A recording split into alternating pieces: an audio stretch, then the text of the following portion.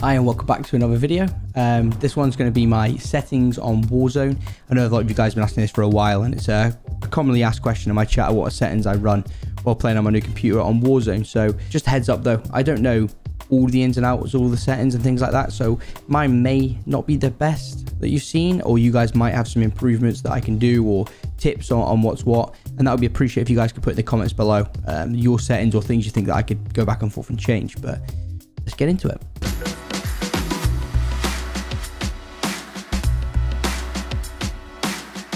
In our settings, we'll go through the general stuff to begin with. I go field of view 110 and then affected on the field of view. I've just always done this since the start. I got told that's what you're meant to do on computer. So when I switched to PC, I just went straight affected. I was on 105, but after playing Cold War and coming back, I moved it up to 110. Brightness at 50. Probably need to make that a little bit brighter, but I've always done that. And then I bring the HUDs in all the way. I like seeing my radar near close to the middle of my screen, my ammo, everything else. That way it's easier to just look up and check teammates' positions, opponents' positions, and everything like that. Square, enabled, and letters, you know, these are all pretty basic. I think everyone has sort of the same on this. And then I just showed my packet loss, server latency, and frames per second. Switching to the most important one, graphics. Full screen borderless, I know you do get a lot more frames being full screen, but when I tab in and out of game, I hate it when it closes and then reopens. So I just play full screen borderless. We just got the new computer. So we got the NVIDIA GeForce RTX 3090. Render resolution 100, and then just going through these, like I said before at the start of the video, I don't know all the ins and outs of what every setting does and what I should have or what is recommended. This is what I've just played around with and some advice from friends, and this is what I've just gone with. I used to play with quite high settings, but now we get more frames and so on with this, so I've just gone through this. We go normal, low, high, enabled, disabled. Stream quality is just on normal. Let me just go down here. We got the shadow map low, enabled, normal. Again, disabled on this. I think that's pretty common in all this stuff. Then we go with the filmic on the anti-aliasing. I believe that's how you say it.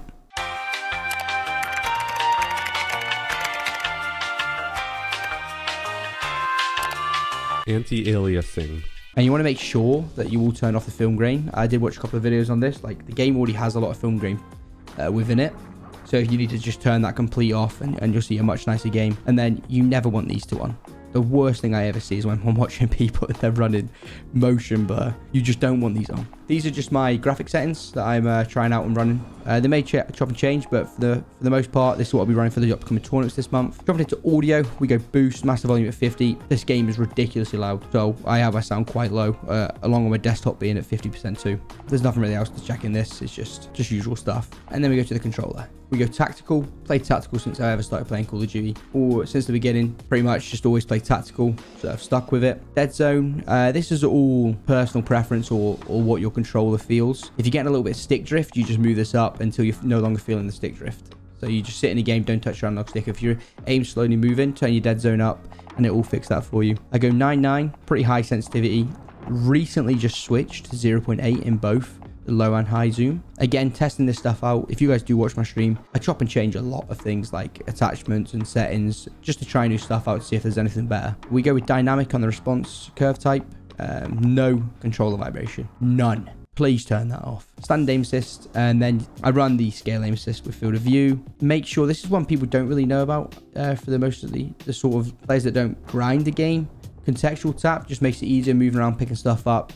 You'll notice if you use this and just fly around a little bit, you'll notice you'll speed your movement up and looting. This armor plate behavior, I've always run apply one. I never actually knew there was an option to apply all when you just tap it once. But honestly, I may, even in this video, try apply all. I'll probably put it in the comments after using it for a bit just to let you know if I do like it or not. And again, slide behavior you want to tap, help you movement a lot. Same with automatic attack sprint. The reason I switched to this is purely because my controller broke and the sprint button would never properly work. So I was always getting dead slides. So I had to switch it to this one when new ones were coming in, and I got that used to it and I liked it that I've never ever gone back. So I've been running this since the start. And the other one which I switch off is the parachute auto deploy. I turn this off so when I'm flying in, if you're against someone that might not be as good or just has this enabled, their chute will always pull at a certain height. And if you can time it to pull lower than theirs, you'll be hit the floor first, you'll loot first, you'll kill them, you'll be able to shoot them first. So it takes a while to get used to. Sometimes you might forget in the early days of using that, but again, that's what I run. And that's pretty much it. There's a setting that I run, depth of field. Missed this one. Make sure this is off. Take that off, you'll actually see a lot better as well when you're shooting at people. But yeah, these are my settings. Hope this helps out. Let me know again in the comments if you guys have any other sort of ones that you feel like would be better. Thanks for watching. I'll see you again soon.